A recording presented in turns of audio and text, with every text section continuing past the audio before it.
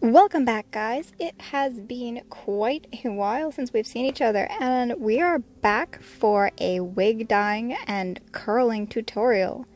I'm starting out with a Chronos blonde mix from Epic Cosplay Wigs and turning it into my beautiful snow white wig. First, we're going to need to get your dye ready. Wigs being made out of synthetic materials require synthetic dye. I preferred going with the RIT dye. You're also going to want a big pot that you're never going to cook in again. Every dye has its own special additive. Some require salt, some ask for dish soap, as weird as that may be. But you just got to go with it. So added a little bit of dish soap, got my water right under boiling. If you have it too hot, you will melt the fibers in your wig. Be very careful when doing this. You're also going to want to remove your little plastic hooks that make the wig size different layers. My wig I ended up leaving in my bath for about 30 minutes. At first when I put it in, I got a little worried because it was only getting gray. But as I kept going, it started to get darker and darker. Being that this wig was also a mix of fibers, the fibers still retain that mixed quality. Once finished with the boiling time, I put the wig and I started to rinse it out. Make sure you clean your sink afterwards or you might stain it whatever color you're dyeing.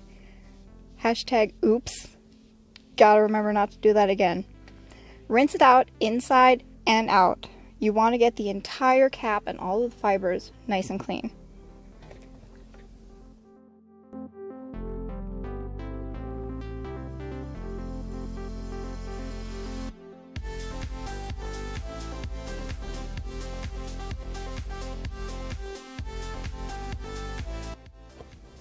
Next, drying out the wig.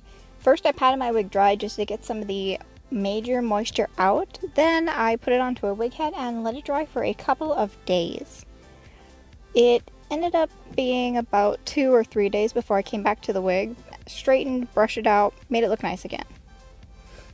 Looking good so far. You can see some of the dimension from using a blonde mix in my previous wig. Now we need to start adding curlers. To get the style that I wanted, which was the Rockabilly style, I went with some big curlers up top to give the bangs that nice definition. From there, I kept sectioning out areas, straightening, and then wrapping them up in curlers. Don't forget to talk to your family and friends while you do this.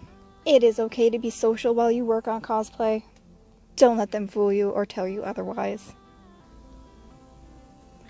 This process took a long time. I know for you it's gonna go by in a matter of moments, but for me, I think I was here for like 5 episodes of Code Geass, so it's like over an hour just working on this wig. Definitely worth it though. I had a lot of fun styling her. If you have trouble getting your curlers to set, you can easily just section it off a little bit at a time. I prefer working from top to bottom. That way wig fibers on top aren't going to tangle in what's underneath as I go through. Make sure you brush them out after you're finished. As I kept going, they got smaller and smaller and smaller in curl size. This ended up looking really, really nice by the end, and I was incredibly happy with how this turned out. If you guys want, I do have links to all of the products that I use down below. This is the wig just after I took her out of the curlers, and then of course, after the styling and at our photo shoot. It was so much fun meeting up with everybody at the cosplay shootout hosted by PTP Photography. I will link their pages down below. As always, you guys, if you enjoyed our content, don't forget to hit the subscribe button and hit the bell for more notifications. I'll see you in our next tutorial. Bye!